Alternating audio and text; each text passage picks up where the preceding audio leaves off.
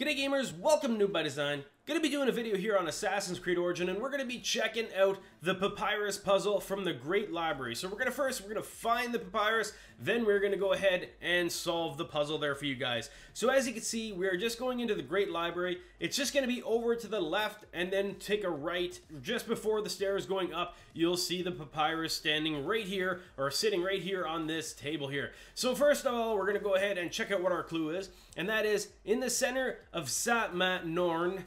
You can find me hidden in a canyon near Athelia. I'm under a tree that thinks it's unique, but only because the nearby rock bridge is blocking it from seeing the others of its breed.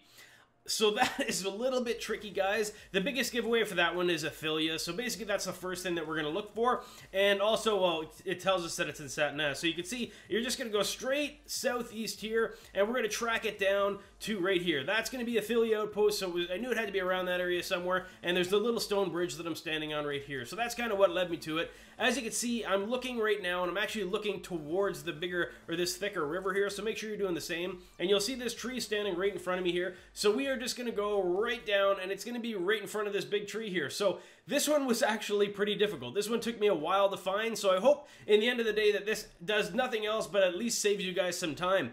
If you guys enjoyed this video or it helped you out at all, I sure would appreciate it if you guys would hit that like button. If you guys would like to see more videos like this or find something specific that you're having trouble with in Assassin's Creed Origins, please go ahead and make a comment in the comments below. Thanks for watching, guys.